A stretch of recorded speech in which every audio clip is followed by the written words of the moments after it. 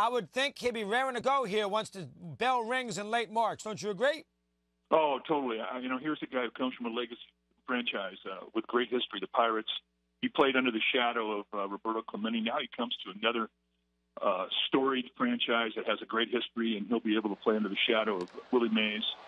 It's just a great challenge for him. We all know he's a substance guy that 5 tools on the field, but he's also got the special 2 in the clubhouse.